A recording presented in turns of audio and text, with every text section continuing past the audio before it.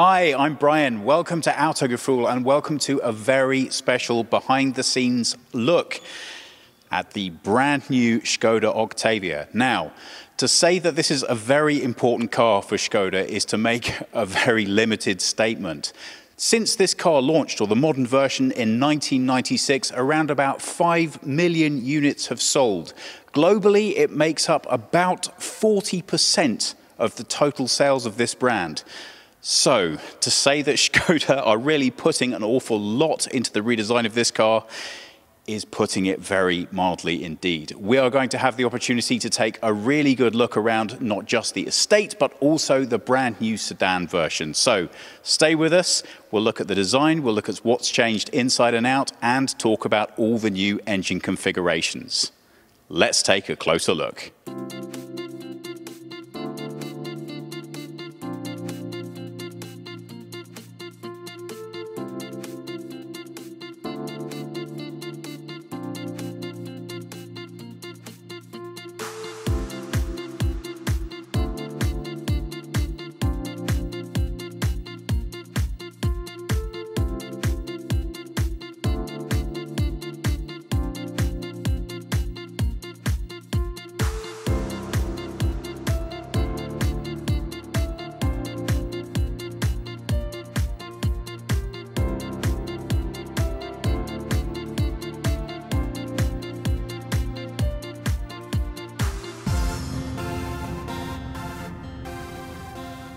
$1.83 or 72 inches in width. That's about 1.5 centimeters wider than its predecessor.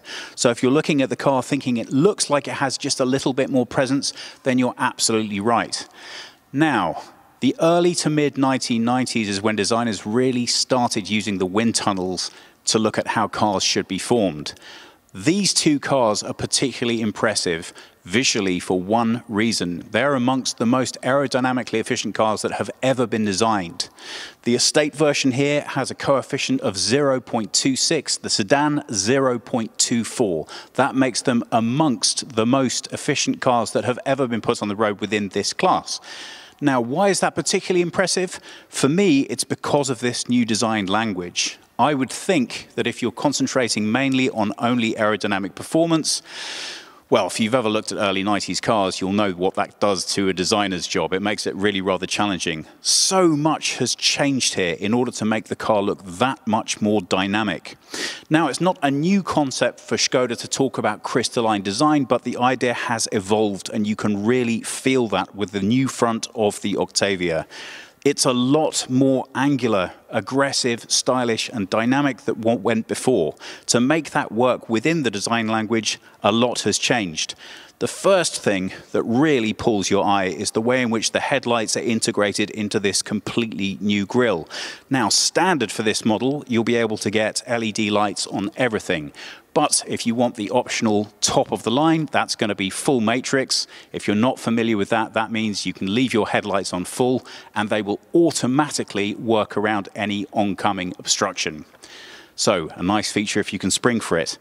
Look at the way that the bonnet has been drawn through into this grille with the headlight at the side. Everything about this looks very intentional. But I wonder, does it stay that dynamic when we get round to the side? Let's take a closer look. 4.70 meters or 185 inches in length. The car is about 2 centimeters longer than its predecessor, so about that if you're a metric guy. And as you can see, that angular design has carried on right the way throughout the side. A couple of particular changes here worth mentioning. One is this much more discrete line of the roof rails.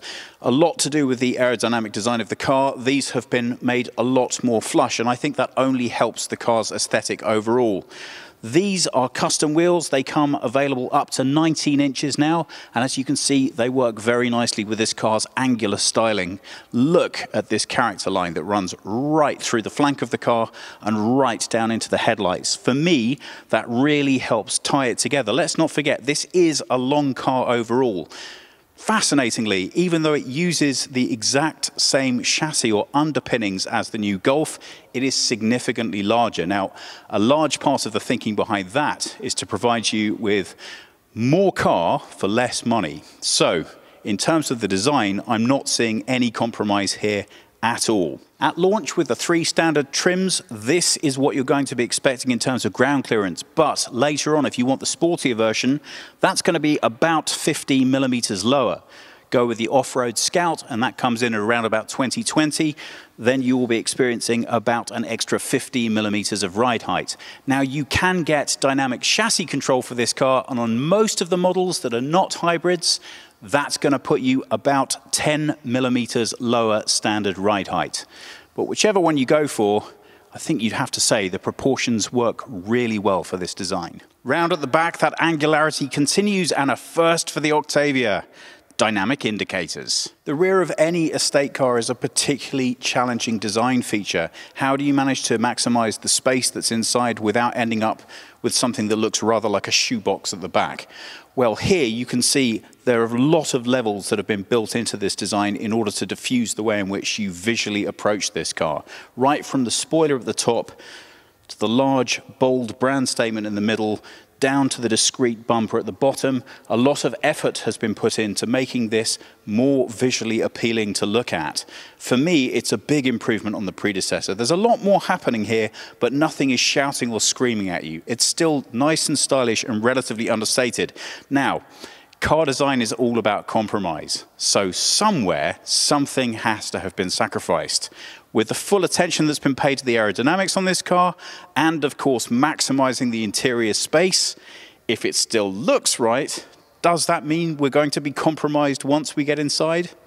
Let's take a closer look. Irritatingly with Skoda, when you look at some of their models, the challenge isn't to find out where they went wrong or stuffed you on the design. The challenge is to find bits of it that aren't everything that you're exactly looking for. And I was really expecting to be compromised when I opened up this boot, but I have to tell you, what you're looking at is 640 litres of load space. Now, if that sounds like a lot, it's because it is. That's 30 more than the predecessor. I'm not quite sure how that's even physically possible, except to say that they really have maximized the use of this platform. So you have all of the practical features that you would standardly expect from any Skoda, but this being the latest one, a little bit more besides. So there's just a little bit more space in places that you wouldn't automatically think of.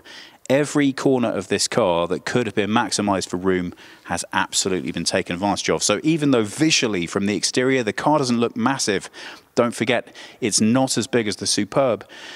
Well, I'm really struggling to think that you could have anything that you need to fit in a boot that wouldn't go into that one. But if that's not quite enough space for you, well, of course, you can always fold down the seats. Once you fold those seats down, you can enjoy up to 1,740 litres of load. Now, if that sounds like it's a little bit less than the predecessor, you'd be right. But there is a good reason for that. I knew there had to be a compromise somewhere. This aerodynamic shape has limited somewhat the amount of available load space in total volume. But don't panic, because the overall length is actually slightly longer. So that means that really you're going to struggle to find something that won't fit back here. One of the things I really enjoy about Skoda is that for a car brand who insists they're all about value for money, the car that we're looking at here is in brilliant grey. That's not a new colour for Skoda, but it is a new colour available for the Octavia. What does it look like when we open it up? Well, apologies for the pinging. We are going to suffer that a little bit, I think, because of the battery status. The first detail I want to show you is right in the door itself. Now, standard Skoda owners will be more than a little bit familiar with all of their Simply Clever, that's obviously a company buzz phrase, features. So you will be expecting me to pull an umbrella from the door, but look at this. Yeah, okay, it's only people like me who really get excited for this stuff. But now when you buy an Octavia, you get a choice of one of two things. You can either have the umbrella that you all know, or you can get this. This is a snow brush and goes into the side of the door. Now, whether or not you go with that as a feature, you get these holes built into the doors so you can store one of each in either door. If you want both, you're going to have to pay a couple euros extra to get it. But you know, it's still a nice feature to have thrown in. And it sits very nicely with the design itself. So what's changed here? Well, You can see the increase of angularity in the design here as well. There's a nice mix of materials.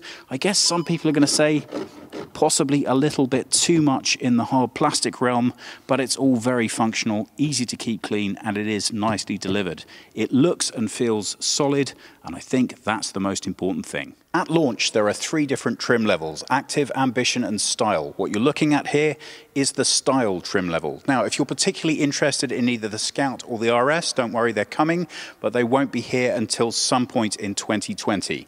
So, this is the top trim for now. On top of many other new features, if Holger pans around to the right a little bit, what you're looking at are brand new seats. Now, of course, you would expect all of the seats to be redesigned for the new Octavia. These are bespoke, breathable seats, so you can get heating and cooling through the seat itself. You can also get optional massage on the seat as well. So, if comfort's important to you while you're driving around, and, you know, who is it not, then that could be a really nice feature. But you know what? There are always optional extras. What I'm really keen to find out is whether it's just comfortable to sit in. Let's take a closer look. Okay, so I'm 5'10" in height, or 178 centimeters. As you can see, it's relatively snug on my top half. Now, I do have a particularly long torso, so if you're wondering for comparison, you can think 6 foot, 6'1". But don't forget, I have a massive panoramic roof here, and that usually costs you about 1 inch in height. And I have not adjusted this seat at all. And as you can see, it does get lower. So you are going to be pretty comfortable in this car, anywhere up to about, I'm guessing, 6'2". As far as the driving position itself is concerned, what you notice immediately that you sit in this car is quite how much the overall design aesthetic has changed. Now, I don't know if you saw any of the leaked concept drawings for this vehicle, but as is always the case with concept drawings, you think, yeah, how much of that's actually going to make it to full production? Well, the answer is actually quite a lot. When you look at the interior of this car, it really is a radical change. So let's talk through some of those changes. One of the challenges of shooting display cars is that they have a very strange approach to how the power works with the system, because they're set for display and not standard use. So I'm showing you this as quickly as I can before the system automatically shuts down. What you're looking at here are 2 10-inch screens, and that is the top level of the infotainment system. If you're still an analog guy, I'm happy to be able to tell you that unlike the Golf, you can still get the entrance level model with analog dials. So don't panic, it's not all 100% digital yet. But if you are a big fan of digital, then this system is going to work very nicely with another new feature here, and that is this brand new steering wheel. So look at this. It's a 2-spoke steering wheel, multifunction, 14 different commands you can run through the system here, and that means that you should be able to do more or less anything you want with the car without taking your focus off the drive. Now, there is one other particularly nice feature that it's also a first for the Octavia that comes out with this release, and that is a head-up display that has been mounted into the dashboard. That will project directly onto the windshield itself rather than having a glass pop-up coming through. So, in this car, the idea is all about keeping your attention where it's supposed to be, on the drive. Now, if you want to spend a bit more time looking around at the overall aesthetic here, as you can see, it is pretty radically different. There's a nice mix of different materials, and I'm not sure if Holger can pan slightly round to the right so I can show you just where. Do you have that in shot, Holger? Does that work? Yeah. So if you can see here, we actually have a fabric dash, which is a really interesting choice, and this surface-mounted display. Now, that is not going to be to everyone's taste, but I would caution you, if you're the type of person who's really not a huge fan of these standalone displays, once you get used to them, they're actually not quite as obtrusive in design terms as you might think. New also is this nice finger shelf to allow you to keep your hands steady while you're driving along trying to make the selection you want. The screen itself is multi-touch, but as I said, this is the top system. So if you go with something a little lower down, it won't look quite this dramatic. Everything has been kept as clear and uncluttered as you can possibly get away with, and I think that's really important as we move up to the digital age. Now, talking of the digital age, what you're looking at is another first. This is a shift-by-wire DSG gearbox. That means that there is no mechanical interaction between this and the gears. It only sends an electronic signal to the car, which deals with the gears all by itself. So, not to everybody's taste, but I think it is the future. What do you think about this finishing? Thomas is always mentioning the shaver grille effect on top of some of Porsche's models. I wonder what he's going to make of the shaver type effect on the top and bottom of this one. Well, they're all housed in a piano black surrounding, as is always the case.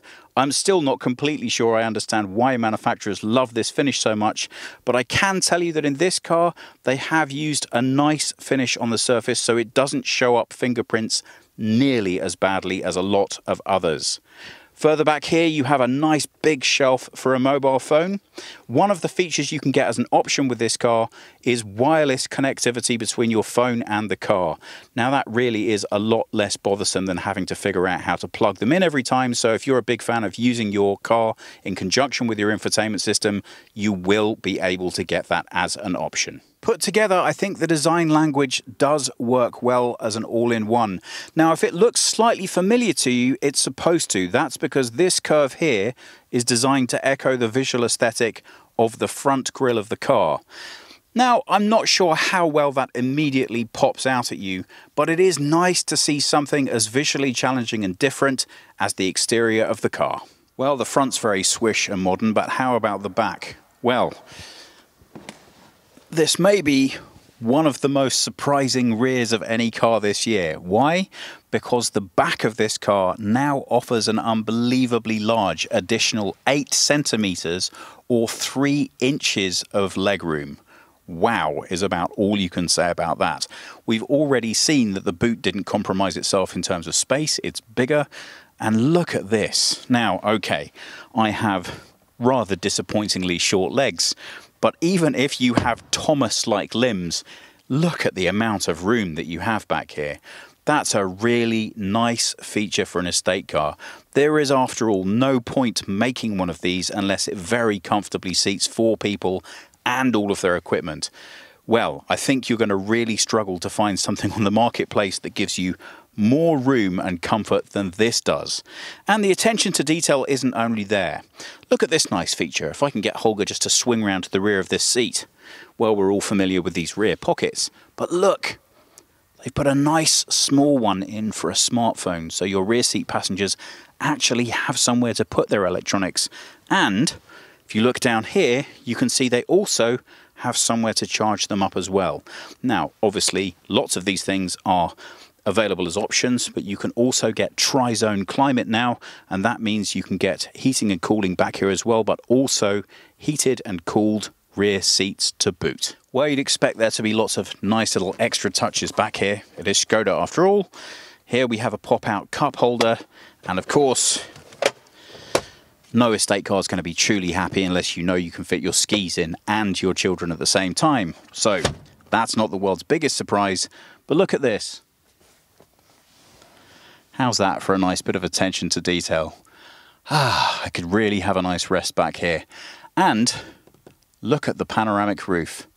Sometimes it can feel a little bit funereal sitting in the back of an estate car, but if you go with one of the panoramic roofs as an option, I can tell you it's really quite impressive. You wouldn't expect the new Octavia to launch without a myriad range of different options available in the engine compartment. And don't worry, you won't be disappointed.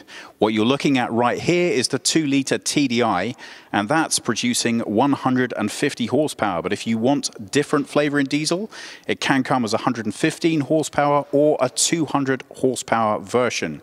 Now, if petrol's more your thing, you can either get a 1-litre 3-cylinder petrol producing 110 horsepower, a 1.5-litre 4-cylinder petrol producing 150 horsepower, or a 2-litre 190 horsepower all-wheel drive with a 7-speed DSG. Now, both of those smaller petrol engines come standardly as manual gearboxes, but if you want them with a 7-speed DSG, then you will be getting them as mild hybrids. But don't worry, if electric's your thing, you can also go with a plug-in hybrid. That's a 1.4-litre engine producing a system output of either 204 or 245 horsepower. That's twinned with a 6-speed DSG. But we are not all done there. There's also a 1.5-litre TSI CNG engine, and that produces 130 horsepower. Sadly, we only have the time to bring you the very briefest of looks at the sedan, but you may remember me mentioning right at the start, this is the more aerodynamic of the two cars. So, obviously, this roofline is particularly sweeping. And where is that going to hurt us? That's what I want to know. So, let's take a very quick seat in the back. While I'm doing that, what I can tell you is, if you're frightened about having lost luggage space in the back, don't be. You now still have 600 litres of load room, which is 10 more than the predecessor. That same massive increase in knee space down here. And I have to tell you, swooping roofline aside, you still have a very pleasant amount of room for your head. I'm 5'10", 178 centimetres, and I would say that back here, you're still going to be comfortable anywhere up to about 6'1". So if you're looking at this as a business sedan, I think you're going to be very pleased indeed. Well, that about does it for our very brief behind-the-scenes look at the new Octavia. So what do we think? Well, as far as the visual aesthetic and the new modern approach to the design, I have to say I'm almost blown away. Why? Because I really love that at the core of this design, efficiency was everything. So managing to pack so much into the design detail, so much of this angularity, so much of the new styling that really makes this car genuinely distinct, but still a family member. You can still see and recognize all the bits that you really like from the recent superb redesign. That's really impressive. The interior? Well, I think we're going to split some opinions here. It's not going to be everybody's taste to start with, but don't forget, anytime you change anything, at least half of the customers say, I don't like it, I prefer the old one. So give yourself a little time to adjust. I really think you're going to love all of the new technology that's featured on this car, and especially the way it interacts. I have to tell you, I am an absolute sucker for the Octavia Scout. I love it. When I read that this was going to be slightly bigger, well, I was a little bit concerned. I mean, ultimately, it is still the same platform the Golf's built on. So if you're going to use that platform but make the car bigger, will there be any compromises in driving dynamic? Well, we're obviously going to have to wait a little bit longer to find that one out. But in the meantime, pricing should be around about where the predecessor was, probably a little bit more, but not so much that it should frighten you off.